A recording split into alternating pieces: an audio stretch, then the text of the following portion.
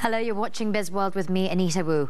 Cradle Fund Sendirian Berhad has joined forces with the Singapore-based seed fund provider Golden Gate Ventures Private Limited (GGV) to co-invest in Malaysian early-stage technology companies to fund their goals for global expansion.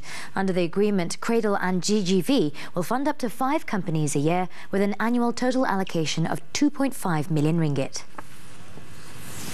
So this is what we're trying to trigger off with this partnership with Golden Gate Ventures. Hopefully, with the example that we're setting here, there'll be more partnerships between local and foreign investors that will help fund the local startups. Because if we had to depend on just the government funding and what is available in the local market alone, I would say that there is currently not enough at the seed level. We are trying to fill the capital part as well as the mentorship part. And if we can help them with regional expansion, that's what we can do.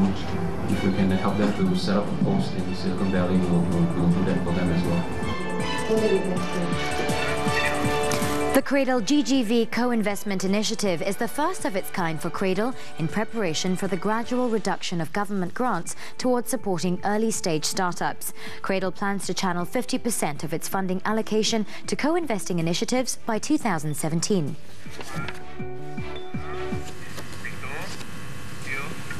Meanwhile, commercialization rate for funds disbursed under Cradle is the highest among all government agencies at 58%. Basically, if you benchmark it across the other government grants in the world, the one that has the highest commercialization rate is probably in Israel, in a program that they call YOSMA. The second highest is I think in SBIR, where they have about a 60+ SBIR program in the US. There's a 60+% commercialization rate. So benchmark against other grants in other parts of the world, actually 58% funding at the ideas level when they come to us with just a concept in their heads is not bad at all.